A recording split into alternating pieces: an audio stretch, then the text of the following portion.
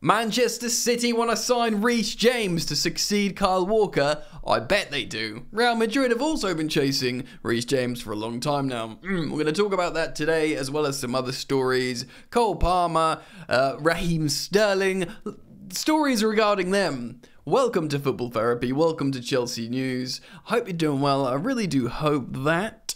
Yeah. Yes, guys, welcome back to the channel.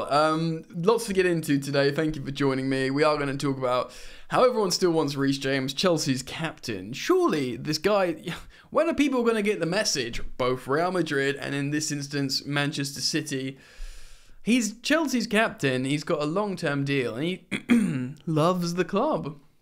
We are going to get into that story. We're going to talk about we're going to reference an article by Steinberg on The Guardian speaking about Cole Palmer, because he's a hot topic at the moment. Cole Palmer, he really is. And of course, Chelsea are playing Man City tomorrow, so it's relevant. Guardiola's been speaking about him as well. Like, congratulations, I'm glad he's getting his minutes. Hell yeah, he is. First of all, the BBC writes, the Football Association will take no further action against Raheem Sterling after reviewing the footage of the first Chelsea goal celebration in the match against Tottenham on Monday. Of course, it was alleged that Sterling threw an object into the crowd. The forward is free to face Man City with no ban. Yes, so this was a talking point. It was on Chelsea's own TikTok, Chelsea's own media, where the FA was investigating and looking at the footage. And it was talking about how he could face a ban, of course, referencing the Richarlison flare throw at Everton. He got banned for throwing that into the crowd. But, yeah, I mean, we spoke about it here on the channel. I'm pleased there's going to be no action. You know, don't throw things back at the crowd. But also, just don't throw things at footballers, mate. Do you know what I mean? Alright, okay, we are going to talk about Palmer and Reece James first. A quick reminder to those of you who haven't, please do consider subscribing if you think you might enjoy the content. Click of a button, hit the bell if you choose to subscribe, and thank you for liking the video, as that does support us content creators. Now, goal.com, Jill Clark has wrote about how Man City want Reece James. Now, also Miguel Delaney. Is he right for The Independent? He was also apparently reporting on this story as well. Before we cite this, Reece James is probably the best young right back in the world, right? Achraf Hakimi is really, really attacking, but I don't know. I think Reece James is better personally, and Reece James is the kind of player you can play and invert into midfield and play him as a centre back as well. You can play him literally everywhere. Bearing in mind he used to be a striker as well, hence his finishing so good. Hence why his finishing is so good. He's a decade younger than Kyle Walker. He's the man, Reece James. The only issue is his injuries. Of course, Real Madrid have long been looking to try and approach Chelsea to sign Reece James. Of course, they're playing Carvajal at right back. There's like a bit of a bromance between Vinicius Jr. and Reece James, and you know, the Real Madrid fans are an entitled bunch. They believe they can have whatever they want, and to be honest, usually they can, you know.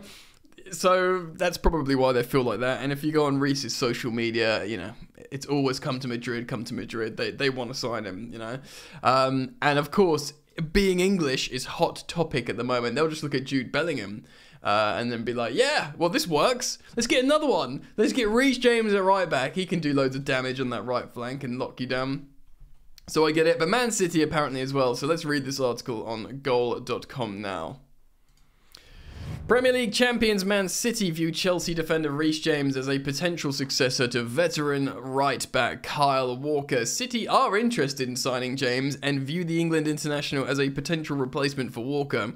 According to The Independent, of course, Miguel Delaney writes for them. James, quote, has long been earmarked by City to be as the man to succeed Kyle Walker. And his name has cropped up even last summer. Wow. He's just signed a new deal, like, so recently. Walker turned 33 in May, but remains a key player for Pep Guardiola's side and signed a contract extension that runs until 2026. Yeah, he's still so good and fast at 33. Reece James is a decade younger. Oh, here we go. James is also thought to have attracted interest from Real Madrid. Carlo Ancelotti reported, and this predates Carlo Ancelotti. Does it predate Carlo Ancelotti? Maybe not, no. Sees Chelsea start as a potential successor to, here we go, the 31-year-old Dani Carvajal, yet James has never given any indication he wants to leave Chelsea. The 23-year-old came through the academy and was named the new captain, and this summer following Cesar as Azpilicueta. Let's talk about this a little bit. Look, man, clubs don't come in for Reece James because they're like, oh yeah, he's Chelsea. But if there's two clubs in world football that think maybe they can, it's probably treble winners Manchester City, who are currently coached by the best gaffer in the world in Pep Guardiola. They'll probably say to like Reece, come on mate, you get to stay in the Prem, we'll pay you more money than Chelsea are paying you. You get to be coached by Pep Guardiola and you get to win loads of trophies. Think about it. And also Real Madrid's Real Madrid, you know, they took Eden Hazard away. You know, they obviously took Rudiger. These kind of clubs are the only ones who maybe think, look, I understand how he's Chelsea and probably doesn't want to leave, but our, you know, respective scenarios should be tempting.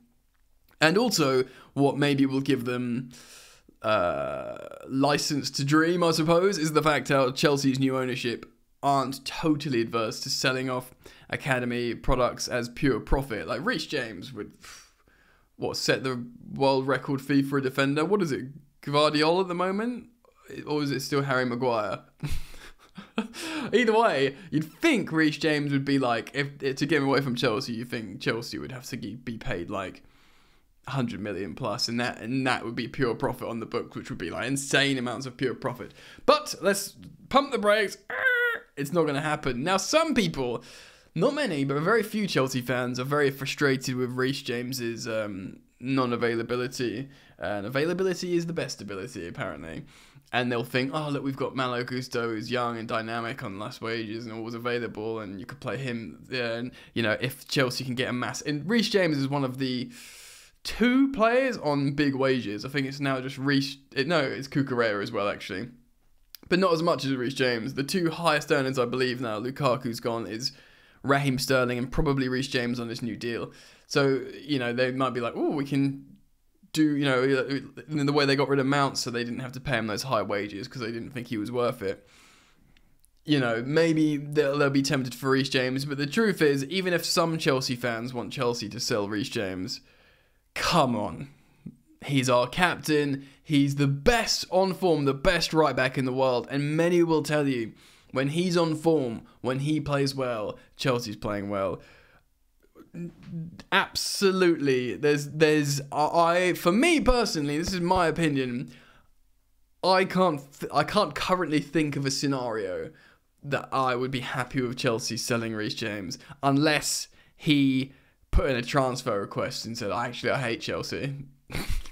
Which is never going to happen. Look at the way he celebrates. He like holds up Chelsea shirts to rival fans. He like, you know, always rips the badge off his shirt. He loves Chelsea and he's the captain. And although I'm not completely convinced personally about him as a captain in terms of qualities off the pitch, you can't, you know, this guy loves Chelsea and we're not going to sell him. So Man City and Real Madrid, you can both F off respectively.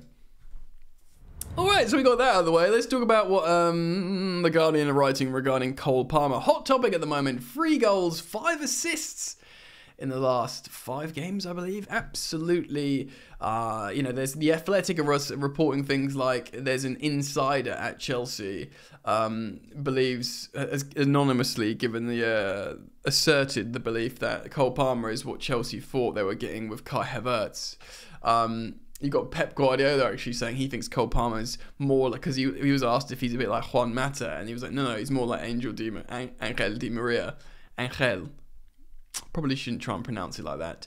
Angel Di Maria, mate. That he, in terms of profile and movement and style, that Cole Palmer is more like him. But let's dive into this article from Jacob Steinberg and see what he's saying. Clubs with a coherent recruitment process do not really do regrets. It's why Man City are unlikely to be caught fretting about selling Cole Palmer to Chelsea in the summer. Outsiders may view it as a risk, particularly as Palmer is in excellent form before facing his boyhood club on Sunday afternoon, but City are hardly short of attacking talent and conduct their transfer business in a way that means they do not have to second guess themselves about letting players go. Yeah, this is true. Still, Chelsea are entitled to argue that they have got a bargain when they signed Cole Palmer for £40 million. Sometimes everyone leaves a negotiation feeling triumphant. In this case, City bolstered their financial fair play, of course, selling a homegrown player, pure profit, who's on the fringes of the team. Chelsea paid relatively little for a top young talent, and Palmer joined a club who, for all their instability, were ready to offer him regular football. Of course, like I said, Guardiola's already been like, he wanted regular game time. He's got it. Nobody has to feel bitter. To be honest, like, I've said this before. I think all the business we've done with City is good. I think Raheem Sterling at £47 million of all the Premier League titles and the age profile he was and the injury record he had was really, really good for both teams because he had 12 months left, but Chelsea were getting that player. 47 million really isn't that much for Raheem Sterling. And then 30 million for, Kovacic, who was a year older than Sterling, also had a year left on this deal and wasn't a goal-scoring midfielder, so 30 million's pretty sweet, Palmer hoped this would be his breakthrough season at City, of course, especially after the Riyad Mahrez moved to Saudi Arabia. And there were positive signs at the start of the campaign. He scored that mega super goal against Arsenal in the Community Shield, and he headed in City's equaliser in Sevilla. So he started this season really in form before the window shut. But was Palmer about to follow in the footsteps of Man City's other academy star, Phil Foden, and force his way into the plans? Foden is established with City and England, but Guardiola clearly liked Palmer and gave him opportunities last season. He didn't give him that many opportunities. Of course, they've got, in terms of attacking midfielders and attacking talent, De Bruyne, Grealish, Alvarez, Bernardo Silva, and Foden. And of course, when they signed Mateus Nunes and Jeremy Doku, that's probably why Cole Palmer left. It made no sense for Palmer to stay and fight for his place. He played a key role for England winning the U21 championship, of course, in the summer. And he could not afford to be sidelined. Other avenues were explored. City had rejected Brighton's £35 million for Palmer. And there was interest from Burnley and West Ham. So these, Burnley and West Ham, he's not going to go. Brighton, maybe, because they're on the up and they're exciting and, it's a good platform to go. So when Chelsea came along, he must have been really, really excited, of course.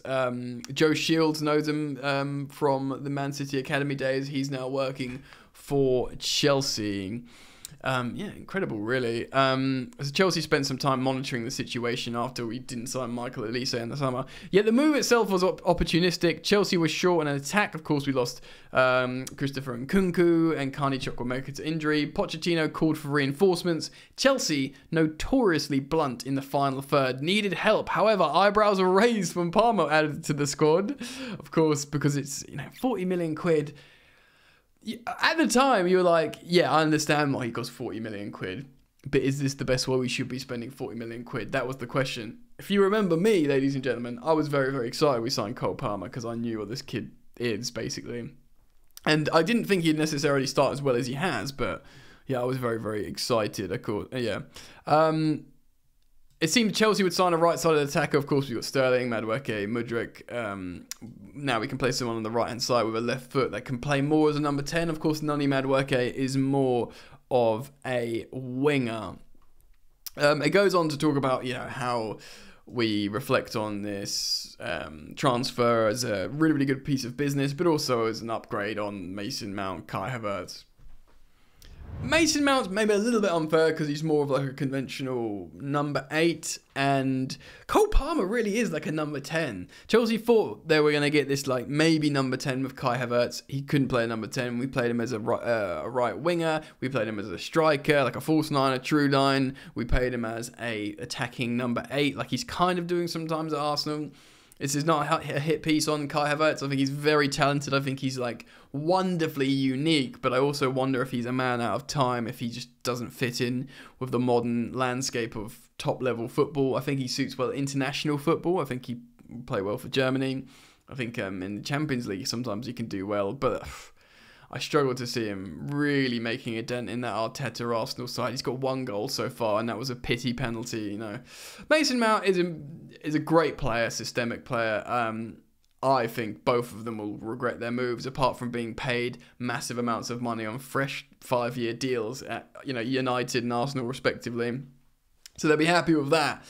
But Yeah, man. Like, it's in terms of Cole Palmer, he'll be on significantly less money than what Kai Havertz was, and you know, possibly slightly more than what Mason Mount was on. But Mason Mount was on like promoted Championship player from 2019 contract, which is wild, really. He under earned so much at Chelsea, Mason Mount. People forget that he delivered us like Champions League glory, but was getting paid like 60k a week, when, you know, some players were getting paid 300k a week and doing nothing.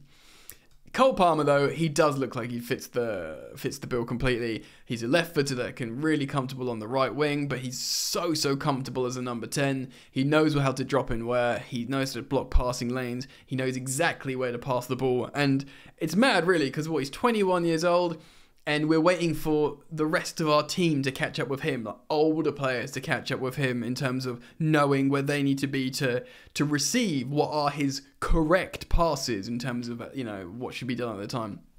Incredible, really. Rightly, there's a lot of media about him. The Guardian writing about him here that we're speaking about. Of course, Pep Guardiola speaking about him as well. You know, he's the hot topic, and he's an incredible player, and I'm very pleased we have him. Let me know what you think about the stuff we spoke about today. You don't have to comment on Raheem Sterling, because that's just good news. He's not going to get banned. But please do let me know your thoughts on Reece James. Do you think he'll forever be with us? Will his injury woes lessen? And will Man City and Real Madrid ever go away? And feel free to also comment on Cole Palmer. Yeah, man. Thank you for joining me. Thank you for liking and subscribing. Of course, keep it locked to Football Therapy for after the City game. I will do a complete breakdown series video on that game. Hopefully, it's not a bloodbath in terms of us losing. Yeah, and that's it from me. Peace.